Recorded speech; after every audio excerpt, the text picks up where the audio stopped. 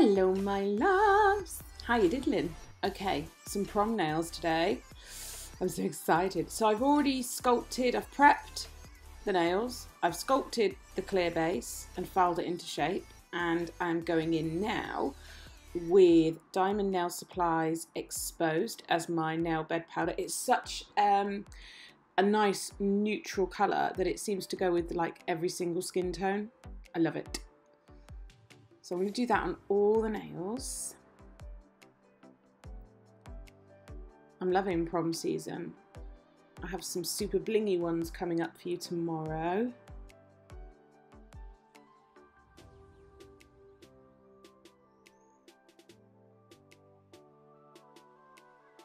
So as you can see, I'm just placing that bead on, tucking it in, and then feathering it down because we're going to do glitter from the free edge up towards the cuticle.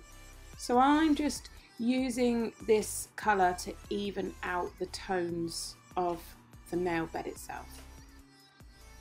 So those the beautiful natural colours, I'm just toning them down, kind of neutralising them. That's what I like exposed, because it's not over pigmented, like it's not orangey, browny, pinky. It's really nice and neutral. It goes with all skin tone and it just blends out that nail bed colour. It just, I don't know, it just makes it look so lovely and still quite natural without looking kind of plasticky or fake, even though clearly they're fake nails.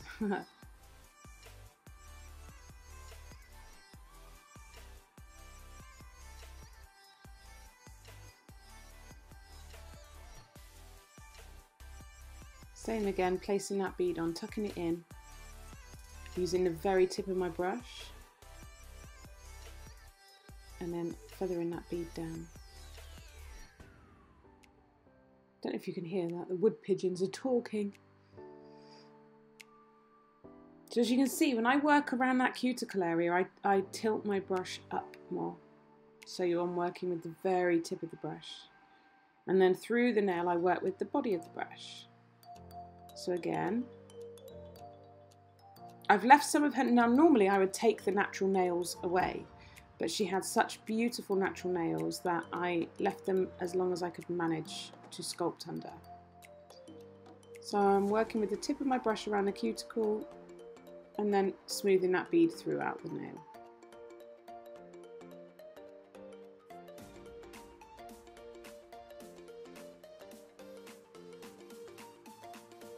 And because it's quite thin at the cuticle, you can still see the luna through there, which gives it even more of a, I find, an attractive look, not too plasticky, nice and natural. Same on the other hand, slightly different view. So you've got more of an overhead view on this hand. So I'm tucking that bead in really gently. This is real time, so I'm not super fast. This is my working speed, nice and careful.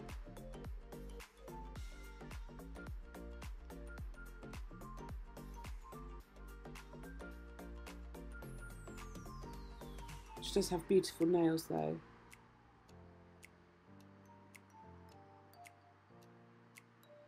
Go and place the bead on, tuck it in, feather it down, and then go over, tuck it in, and then feather it down the nail. Nice and gentle, we're not squashing it and splurging it, and it's all controlled. And if you get the hang of this, you will speed up naturally. You will just speed up because you'll have a rhythm, you'll have a flow of work. My nails are taking an absolute beating this week, but never mind. Placing that bead on, again, it stays where you put it, so you're not chasing the bead, it stays nice and still. And then just wiping it down the nail, tucking it in again. I'm rotating my brush round. So I'm working at the side of the brush when I'm working on the side of the nail. If you try and do the side of your nail kind of sploshing your brush down, you're just going to push product into those folds, which will cause lifting. These are the sorts of things I go over with people on one-to-ones, because it's a lot easier to show someone when you are in front of them and you are holding a brush with them, and they feel the difference of the angle of the brush. So tucking that bead in, I'm angling my brush up more, and then just gently working that bead down the nail, coming around to the side, rotating the brush, tucking it in nice and gently, working it down. These sorts of designs are very, very simple in an artistic sense, and if you nail your application, they're not going to take you very long, but they're super effective and clients love them, which is why I showed you, because it's not like crazy exciting, it's just very, very effective and pretty. So I'm working that bead along the cuticle line, just getting it all in place where I want it, make sure I'm not bulking it out too much, and then I'll go back around that area, angling my brush up and just tucking that bead in where necessary, and then feathering it down off the edge of the nail.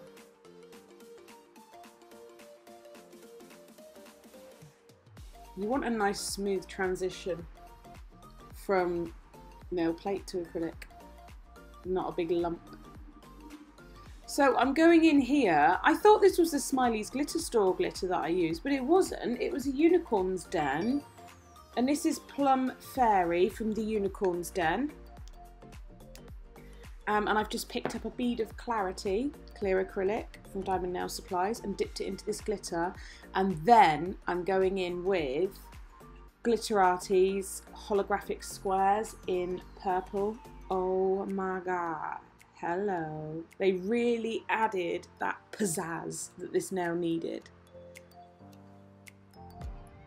Really beautiful. Again, very simple. Picking up a bead of clear, into the glitter, onto the nail. Mix it all in. Turn your brush around, feather it towards the cuticle with light strokes here. I've got my door open, so I'm sorry if you can hear engines revving and stuff. If they were close enough, I'd flick something at them, but they're not. They're like round the corner. A little bit more of that there to fill up because it was a little bit sparse. Feather it back again. When you ombre glitters and feather things back, try to make sure that you don't leave an exact line, like you've stopped the brush stroke the same place every time. Otherwise it won't look as organic. And then in with those squares, and I'm just patting them into the wet acrylic. Really pretty, super gorgeously holographic. Same on this nail, picking up the bead of clear into the glitter onto the nail. Turning my brush around and blending that bead back towards the cuticle.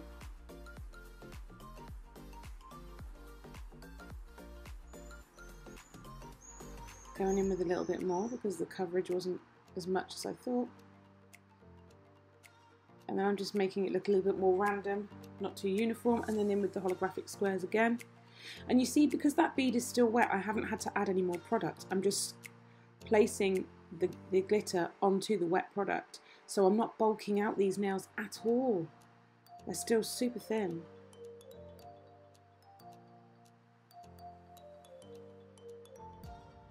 Mix that bead in there. That was quite a big bead, that one.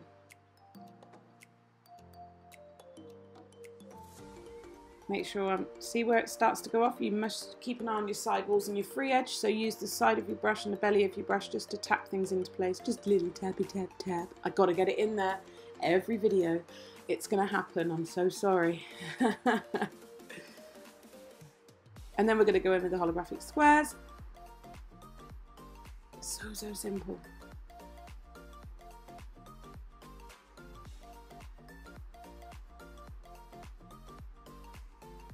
Onto the thumb, the thumb. Love a good thumb. Into the clear, into the glitter, onto the nail. And then I'm going to clean off my brush, turn it round, feather it back. Nice and simple.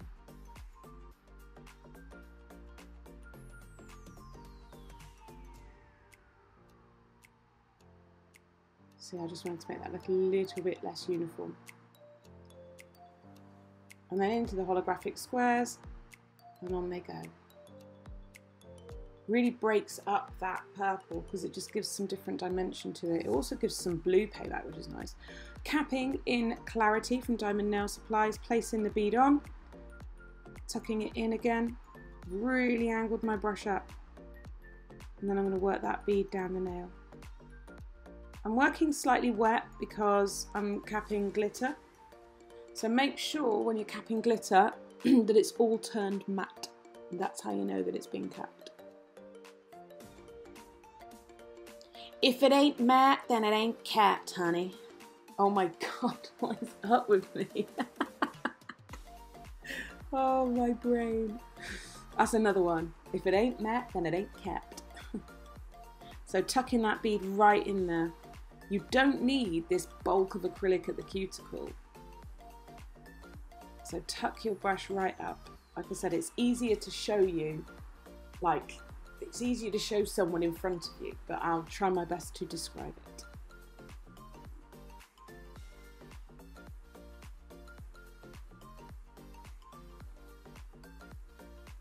And when I'm capping, I take time to look at the nail from all angles as well, and just make sure that there's no ridges, lumps, bumps, uneven surfaces.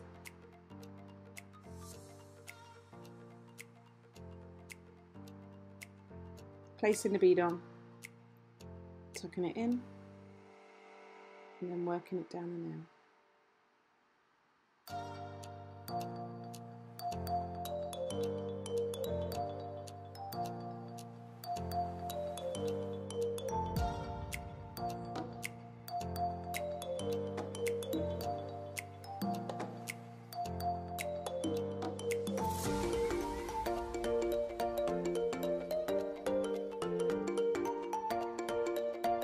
On to the next one. So I'm sorry it's not like a super intricate, exciting set, but it's a really effective set and something that, you know, you can use in salon with most clients. This is a simple set. It's not going to be above people's budget. It's not going to be super time consuming. It's a realistic salon set. Tomorrow's one is more zingy zing bling bling and took longer. This probably took about an hour and a half. It was 2 hours including the time we took sorting through glitters and picking the right shades and the right colours and stuff like that. So actual from prep to finish took about an hour and a half.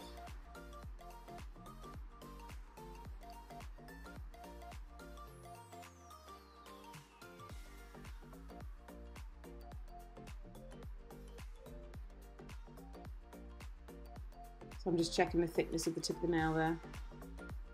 So quite often, you know, I'll work the product down and then I'll look back and think, oh, I should have left a little bit more on there. But this time I just needed it in the centre because there was a little dip. Okie dokie, I've filed them all. I didn't film filing, but I have done on the set I did today. So now we're in for top coat. Are you ready? Ready? Are you ready? I've shown top coat of every single nail. I'm using Tack Free Top Shine from Diamond Nail Supplies. I've nearly run out. Ah! Need to get some more.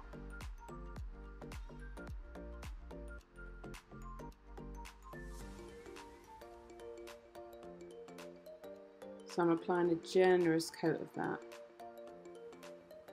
I swear I do the top coat slow for my own satisfaction. I'm like, oh yes.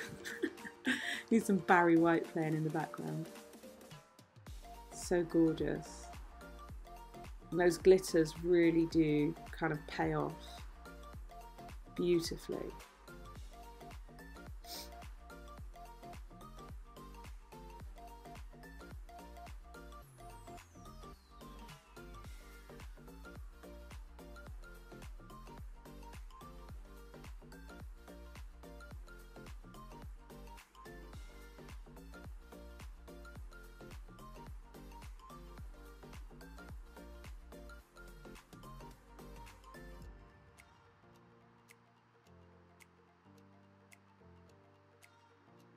Beautiful.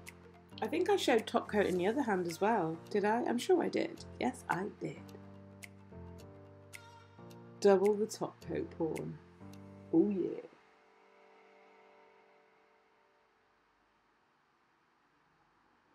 She had to then go on from having her nails done with me to go to work at the stables with horses. I was like, don't break your nails. You have 2 days until prom. Do not break your nails. So the prom is tomorrow now. And I'll get you some photographs because this is actually my daughter's beautiful girlfriend. So I'll be able to get you some pictures of her with her dress and her nails looking all spectacular.